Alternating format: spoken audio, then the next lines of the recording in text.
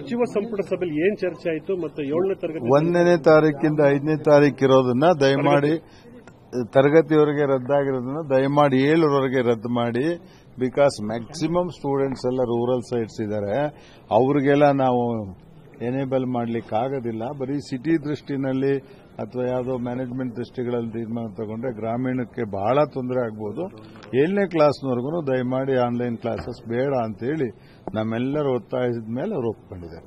ಇವಾಗ pre recorded ಇದು videos ಎಲ್ಲ ಕಳಿಸಬಹುದು ಅಂತ ಒಂದು ಆಗಿದೆ.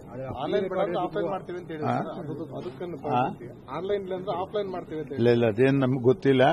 ಒಟ್ಟು ಅವ್ರು 1 to 5th ಅಲ್ಲಿ ಇದ್ರು ಸರ್. ನಾವು ಡಿಮ್ಯಾಂಡ್ ಮಾಡಿದ್ವಿ 1 to 7th ಕಂಟಿನ್ಯೂ ಮಾಡಿ.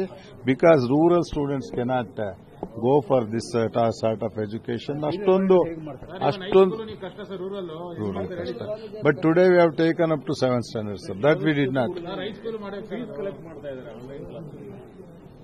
ಅದೇ ಗೊತ್ತಿಲ್ಲ. ಬಟ್ ಇವತ್ತು ತೀರ್ಮಾನ ಇಷ್ಟ ಆಯ್ತು. ಅವ್ರ 10ನೇ ಕ್ಲಾಸ್ ಅಂತೂ ನೀವು ಮಾಡೇ ಮಾಡ್ತೀರಿ ಅಂತ ಹೇಳಿ ನನಗೆ ಎಕ್ಸಾಮ್ ಹೌದು. ಈಗ 8, 9 ಏನ್ ಸರ್? ಈಗ 7ನೇ ತನಕ ರದ್ದು ಮಾಡಿದ್ರಿ ಆನ್ಲೈನ್ ಕ್ಲಾಸ್.